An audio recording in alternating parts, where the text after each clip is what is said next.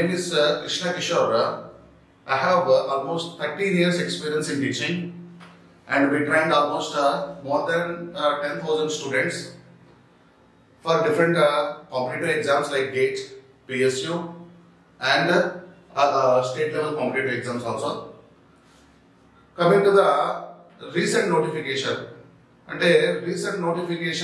telangana TSPSC నుంచి వెలువడింది, అందరికీ తెలిసిందే అది.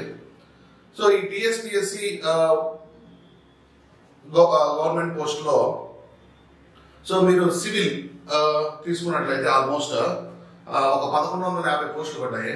మెకానికల్ ఒక 80, ట్రిపుల్ఈకి ఒక 200 పోస్టులు దాకా పడ్డాయి. సో మీరు ఈ TSPSC ఎగ్జామ్స్కి ఎలా ప్రిపరేషన్ ఉండాలి, మీ ప్రిపరేషన్ ఎలా ఉండాలి ఫర్ TSPSC కంటే, సో బేసికల్గా మనం ఏ టాపిక్స్ మీద కాన్సన్ట్రేట్ చేయాలి, ఏ టాపిక్స్ని బాగా చదవాలి TSPSC పరిధిలో.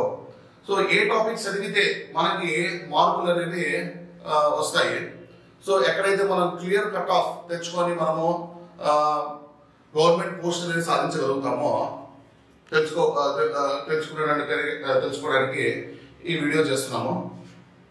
సో ఇప్పుడు మీరు సివిల్ విభాగం అంటే సివిల్ డిపార్ట్మెంట్ తీసుకున్నట్లయితే సివిల్లో టోటల్ పోస్ట్స్ 1150 పోస్టులు. సో ఇది చాలా ఎక్కువ, 1150 పోస్టులు అంటే. సో ఈ 1150 పోస్టులో దాదాపు డిఫరెంట్ కేటగిరీస్ లో ఎలా ఉంటాయి అనేది మీరు నోటిఫికేషన్ లో చూడొచ్చు.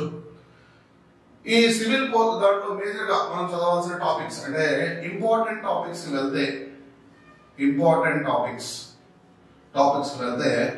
ప్రతి టాపిక్ ఇంపార్టెంటే.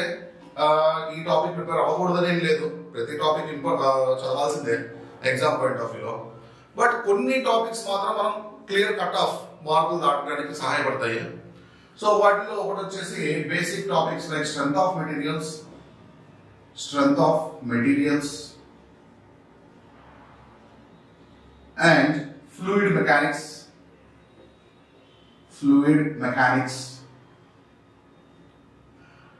and hydrology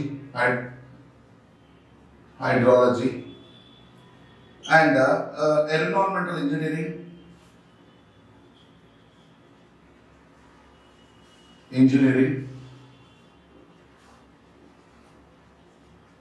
and transportation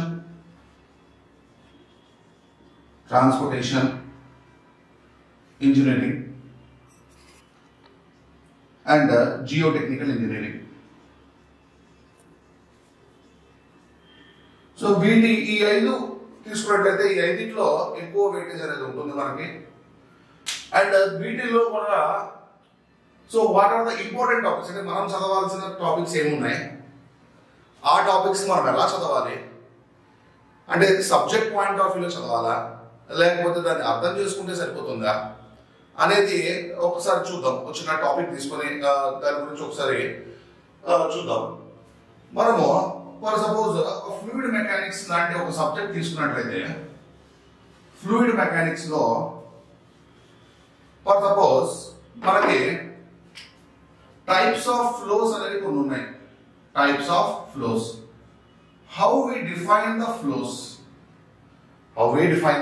types of flows.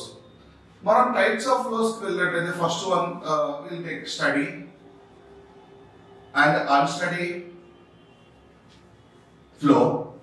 In study and unstudy flow, generally what we know in the study and unstudy flow, so dou P by dou T is equal to 0, dou V by dou T is equal to 0, dou rho by dou T is equal to 0, which we call it as a steady flow.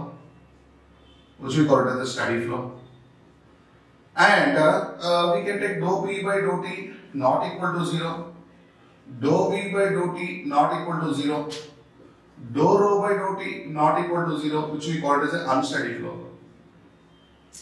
So wherever you can go, everyone will use only these formulas. Pressure, velocity, density is not changing with respect to time. So first understand what they are trying to say in the equation. That is very important. See, if we take any pipe, let us take there is a pipe. In this pipe, some fluid is flowing. Okay. Now, in this fluid, if we observe, let us take any points in the fluid. Any points in the fluid. In the fluid, with respect to time, means now it is 1 o'clock. Let us take. At 1 o'clock, the pressure is some value, velocity is some value, density is some value. At one particular period of 1 o'clock, at 1 o'clock, 1 p.m. let us take. After some time t, means it may be minutes, it may be seconds, it may be hours, whatever it may be. If we come after some time, like if we measure pressure, velocity, density at 1:05 p.m. for suppose, means I am taking after 300 seconds, like 5 minutes. It is showing the same value. These values are same. When these values are same, then it is called a steady flow. If you remember like this, ఇలా గుర్తుపెట్టినట్లయితే మీకు ఈజీగా గుర్తుంటుంది. అదే ఇట్లా equation పరంగా గుర్తుపెట్టినట్లయితే మీకు కొంచెం time పడుతుంది. సో క్వశ్చన్స్ అనేవి వాడు అట్లానే అడుగుతాడు. Means like if time varies, if pressure is a constant value, then what about the flow? If pressure varies, if with respect to time, what type of flow it is? Means for one particular topic, is a small topic, for a small topic, instead of reading like this, if you remember like this, it's easy to remember. Not only like study and study. If you go for uniform, non-uniform flow, let us take uniform, non-uniform, same type of uniform, non-uniform flow, let us take. If you go for uniform and non-uniform flow, what uniform and non-uniform flow is saying? Here, dou P by dou S with respect to space x comma y comma z is equal to 0.